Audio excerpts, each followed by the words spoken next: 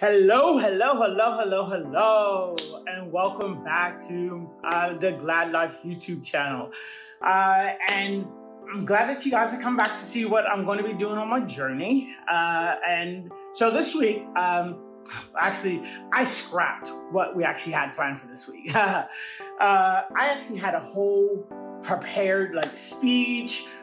We have been preparing for the launch of this channel for about 4 weeks now. So I also had a lot of content. I was headed over at the editors to do some editing, to pull together. But then at the last moment, I decided that I don't want to put that video up. I want to do something from the heart. And it's not that the stuff that I was going to be put up wasn't from the heart. It's that one, it's follow me around, so that is definitely going to be coming. And the two was, the speech was prepared. I wrote it, had someone edit it for me as well, and it's an amazing speech. She's a really good speaker. But in this intro video, I actually said that I want to be real and raw with you guys. I want you guys to feel with me. The bumps and the bruises, trial and error. So instead of uploading that video, I decided to just upload this video and just talk about how my week, how it's been. And honestly, the last 3 weeks have been very, very difficult for me. I have relapsed 3 times. Yeah, it's not very nice for me to have to publicly say this to people. I don't like this. I've always been a private person. However, if I want to get better, I have to be honest. And if I want to inspire people, I have to be honest. For those of you who've never had an addiction, being an addiction is kind of hard. It's not kind of, it is hard. I actually had 44 days clean. So, all those videos that I was recording were during my clean time. And then about 3 weeks ago, I relapsed for the first time. And then the following week on Sunday, and then, this past Sunday. And, it's in the moment, it's devastating for me. Many thoughts go through my head. But the difference that I have now compared to how it was in the past is what I do. So I call it fortunate or not. I am a person that I was not an everyday user. So my relapse are for a day. It's still a relapse. I'm still not, it takes time to come out of my system. So it's fortunate for me that it's only just a day, but it's been 3 consecutive weeks. But just imagine the people out there that do it every day, how hard it is for them, their struggle. Man. So what I do, I reflect and I see what is the lesson. And so my last one, which was just this past Sunday, the lesson is, and y'all get it, I ain't even talking about family this. One, I hadn't been going to meetings. And in AA, they always say that put your sobriety first. And I always just kind of ignored it. I'm like, oh, whatever, dude. I gotta live it. I gotta work. I gotta do this. And now it makes sense to me. It means that put your sobriety first to make sure that you're doing okay. Because if you don't make sure and you're checking in with yourself and you're doing everything you need to do to stay sober, you fell off, then you lose everything else.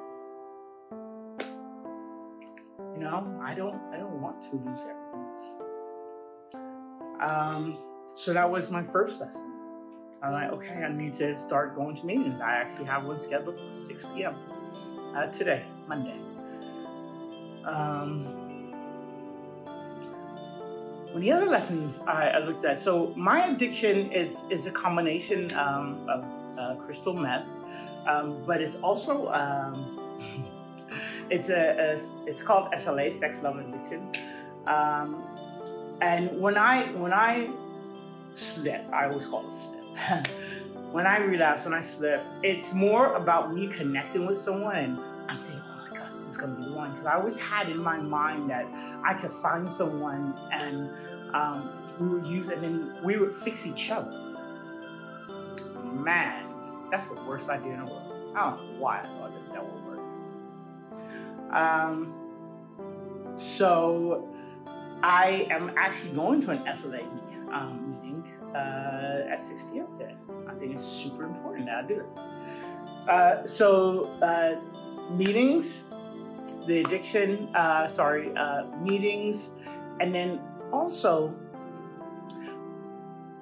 I sat there and while I was reflecting, I thought, okay, Cedric, what do you do for you? Now, when I say what do you do for you, it means, yes, we might go outside and play, or, some people play video games. Some people like to shop. I do like to cook, but I find that therapeutic. That doesn't make me like super happy. I mean, I'm cool, I'm content. And so I sat there and I was going through my mind. I'm like, what do I do for me? I'm thinking, I'm gonna take a little bit more time to think about it, but I am thinking to actually go back and take up the piano. I want to spark my creativity mind again.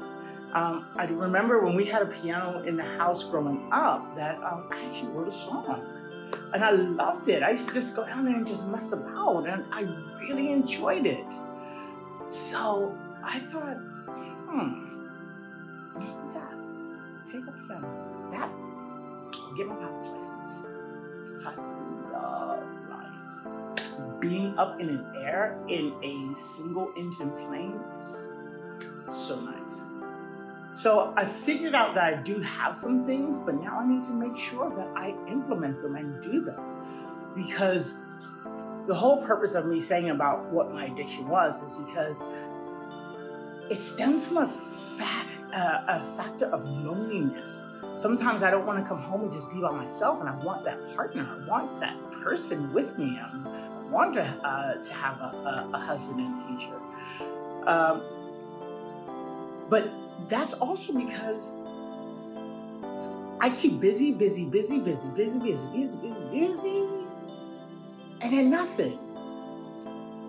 So I need to do something that's going to bring me just joy. Yes, I like to go see my friend. Well, in this coronavirus, I haven't been doing any of that. But I want to have an outlet for me. And how that came about, after my relapse, sometimes I do this, I just sat in the park for hours, just sat there chilling. I listened to some podcasts. I listened to some things about vibration, and these are all things I'm going to start sharing, and these are the trial and error things that I'm doing to try to help me get to where I want to get to.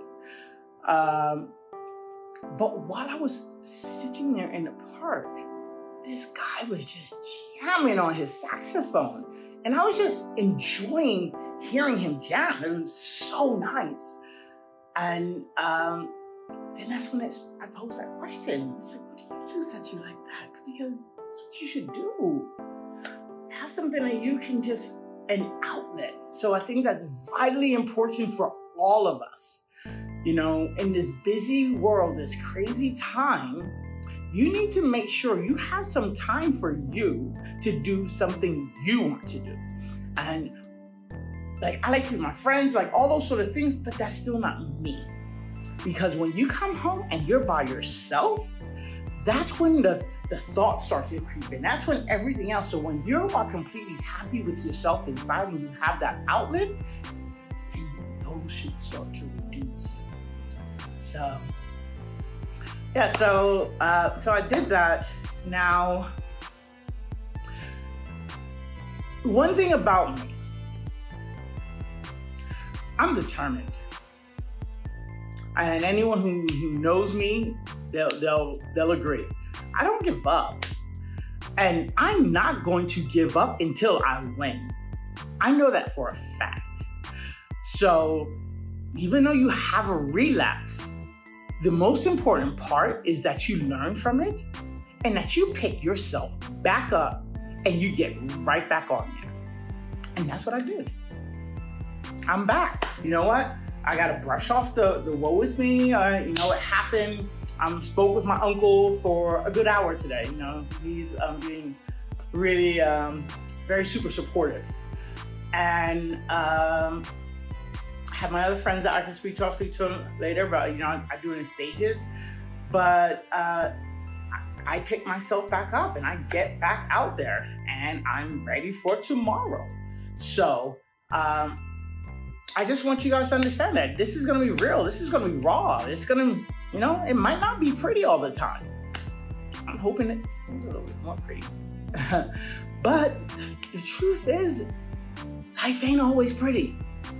So I wanted to bring you realness. I wanted to bring you exactly what's been happening with me for the last 3 weeks. So now when I get into showing you the life, that whole speech was talking about, last time I used and I was on my bed and, I wanted to commit suicide.